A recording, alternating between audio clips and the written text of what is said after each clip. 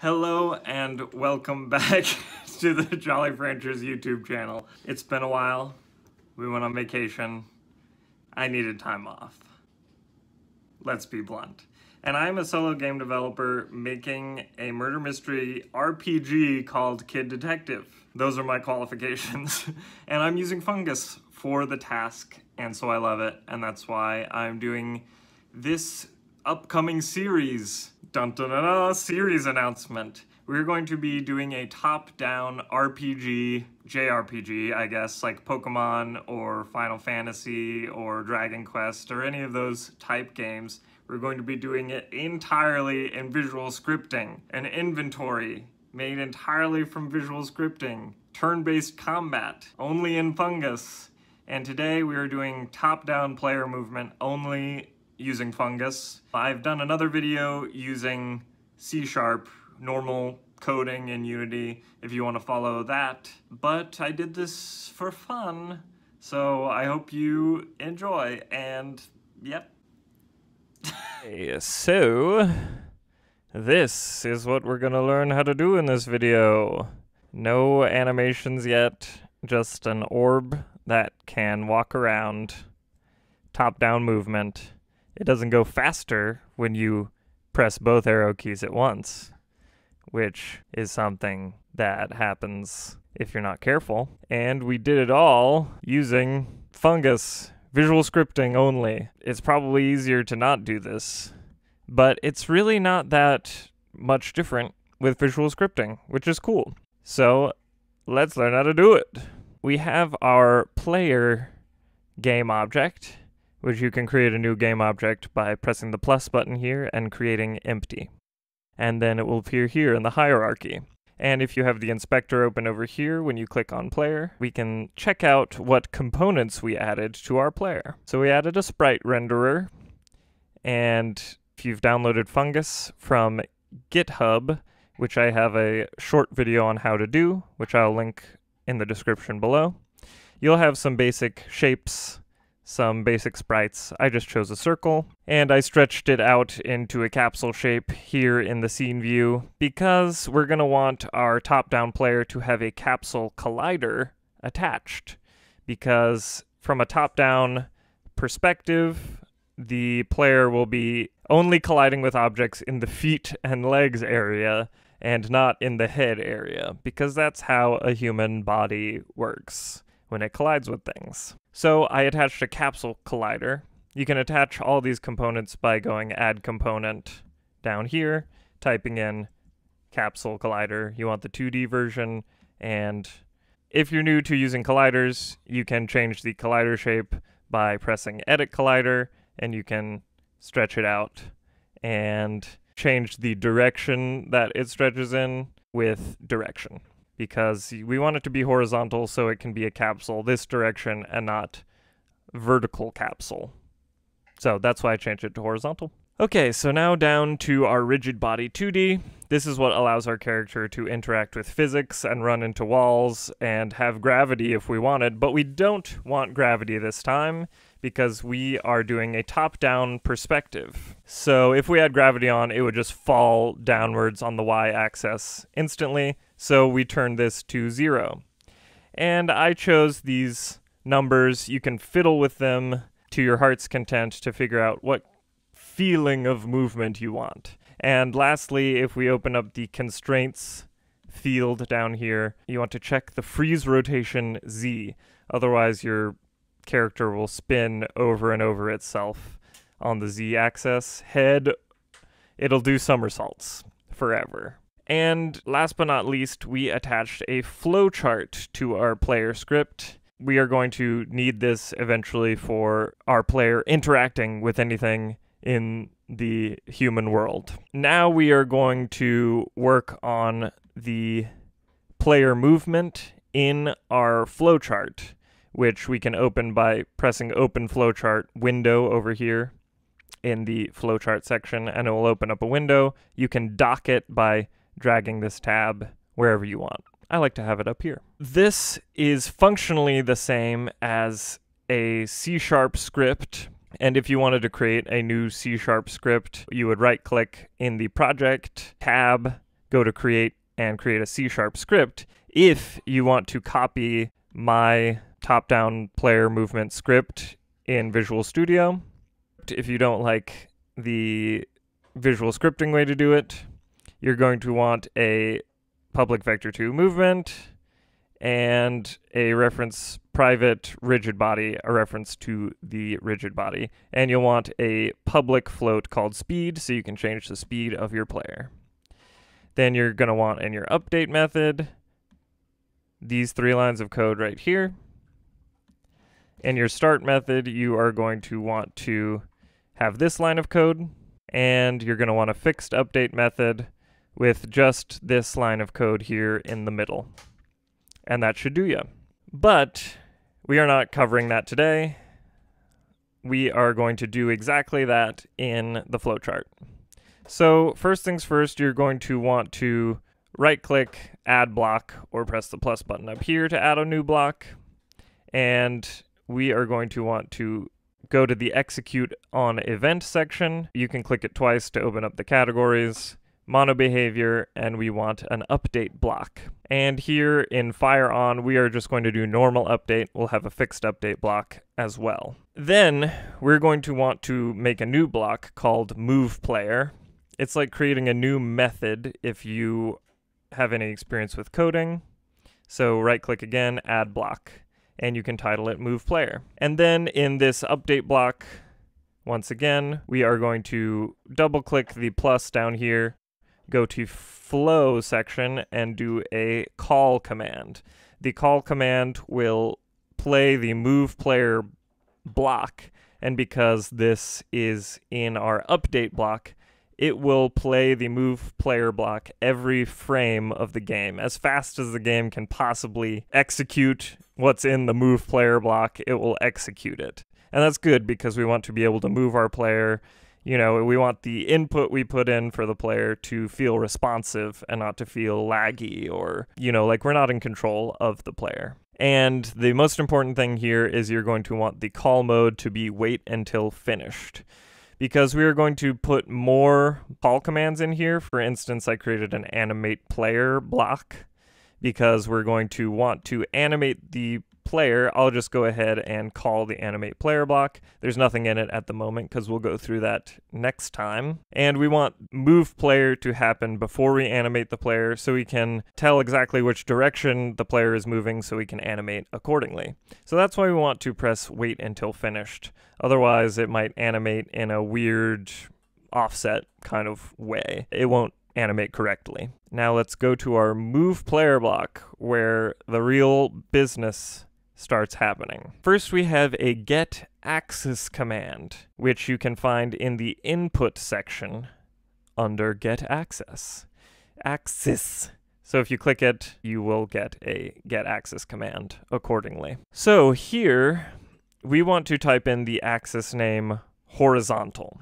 Now what this means is when we press left or right, the left or right arrow keys, or the A and D button, we will go sideways. We will move horizontally, or we will eventually move horizontally. You can find the name horizontal. The reason why we can just type in the word horizontal and it knows that we mean the left and right arrow keys and the A and D button is here in project settings in input manager. If you open axes here, you can see one here named horizontal, and it has the corresponding keys. You can put in controller buttons if you look up what the corresponding controller directions are. So that's how that makes any sense at all. And you want to check the axis raw button because we don't want velocity, we don't want change in momentum of our character. We're doing a really basic version, so the longer you hold down the horizontal button, we don't want to affect the speed. We want it to be very responsive instead of the player moving slowly at first and then getting to max speed a little bit later. And then we want to reference a variable. So we're going to go over here and create a float variable by pressing the plus button twice and clicking on float. A float variable is any variable that deals with decimal points. And go back to your move player block, click on this, and you can press the arrow key to the right of any of these fields to put in one of your fungus variables. What this whole command does is it saves whether we're pushing left or right into a variable, and we're going to use that variable to move the player that direction eventually.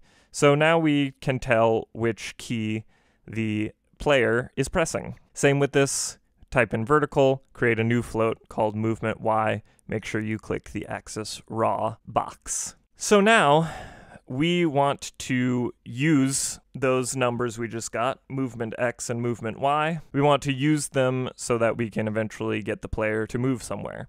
So I created a vector2 variable, which is the direction the player's going, the X and the Y combined. You'll go to other vector2 and you'll click on that and you'll get a variable. And I named it movement. So you're going to want to do a vector2 command, which is in property all the way down vector2. And we are going to want to set the X value of the vector2, the first value, the horizontal value. You'll click the left button here. You'll put in our movement variable. Same thing here. And then you'll put in the movement X. So that's going to set our horizontal, our A and D buttons into movement. And it'll be a simple 1 or -1 value for if you're moving left or right. Same with this command, Y, and then movement Y. Now we want to set this into a vector3, which this is where the visual scripting gets a little bit awkward, because there's only a normalize command with vector3s, which are a variable that holds 3 coordinates. Because the normalize command, which I'll get to what that means, only deals with vector3s, we have to put our vector2s into some vector3s, our group of 2 coordinates into a group of 3 coordinates. So we're just going to set the X of a vector3 command, which you can find in the property folder vector3. We're going to set the X value of a vector3 variable that we create to movement X. Just put that in right there. Same with the Y variable. And then we are going to use a normalize command, which you can find in the vector3 section here at the bottom, normalize. What this does is when we're pressing an up button and a side button, the values aren't both 1. Because if they were both 1, we would move twice as fast whenever we were traveling diagonally. Some games, some really old games, just do that, and speedrunners always run diagonally in those games. So you can do that if you want, and then this wouldn't be as complicated. But we just want to normalize the vector3 that we've made so that the player doesn't move faster on the diagonal. So this is all for our move player method. And then we're going to go to fixed update, where some more magic happens. Our fixed update is where we deal with physics. It's just better and smoother dealing with physics. So create a new block, execute on event update, and then you will fire on only the fixed update. Be careful because it'll automatically set to update. So when you click fixed update, it'll say mixed, and we don't want to fire it on both. So click update again, and then you'll only have fixed update checked here. The first thing we are going to do in this block is make a set variable command, which is in variable, set variable right there. We're going to want to put in our movement 3D variable, which is our vector3, and we are going to want to multiply it by a new vector3 variable that you'll create over here called speed. You'll want to go down here into operation and click the asterisk equals command, which is multiplying. We're going to be multiplying these two things, and the outcome of the multiplication will be saved in our movement 3D variable. So our speed variable, as you might have guessed, controls the speed of the player. I set the speed to 100 on the X and Y. The Z, don't set it to anything. It's a 2D game. It's a 2D game, okay? Now here, I had to create a new command, and I'll give it to you. It's not so bad. So here we go. To use this command, you'll go down here, and you will right-click in the Project tab. you'll go to create, and you'll create a C# script. My C# script is here, and the way you open it is you just double click it. So now here we are in Visual Studio with our get delta time command, and this is what's in here. It's a very simple Fungus command. So erase everything in your new C# script, and you're going to start from scratch. You're going to want to use the Unity engine namespace, which will give us access to delta time, which I'll cover what that is in a second. You'll put in namespace fungus because we want to make a fungus command. And so we want to use the nice library of visual scripting commands that Chris Gregan once made. And then you're going to put in some helpful command info here and add component menu, which will actually add it to the Fungus menu and let you add a command. So I put it in the property section. I called the command get delta time, and I put a description of what it is, which will help us understand why I had to make this command right now. So you want to place this command in an update block to get the time in seconds since the last frame the computer renders. Delta time helps us know how fast the computer is working and drawing pictures on our screen. We want to use this so that we have smoother movement since the frame rates of computers are always changing. So if you didn't use delta time, your movement would be kind of choppy because it's not accounting for how fast the computer is running and drawing pictures on your screen. And we're going to want to use a Fungus float variable to store this value so that we can use it in our flowchart. And then add component menu right here. Then we're going to want to type in public class get delta time command, because this is a Fungus command. Put some brackets again around this whole thing, and you can put this tooltip here to remind yourself how this works. Use the arrow to the right to make a Fungus float variable. I did it again to be able to use the time.delta time value. You'll want a variable, and you're going to want to serialize the field so you can see this variable in the inspector, so you can put in your Fungus float variable. And just type this in exactly. It's float data, so we can drag in the variable instead of just a normal float variable, if you're curious. And we're going to name it delta time var. And then last thing, you're going to want to type in public override void on enter parentheses. Put some brackets.